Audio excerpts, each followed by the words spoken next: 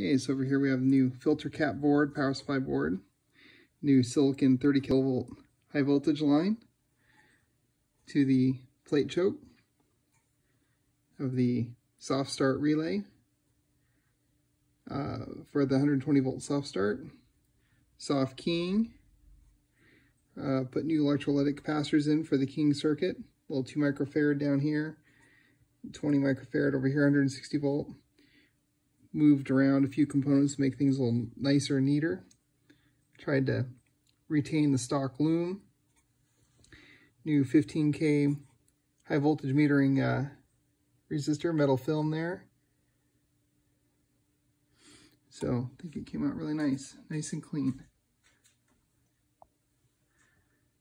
And put little standoffs in there to hold everything up.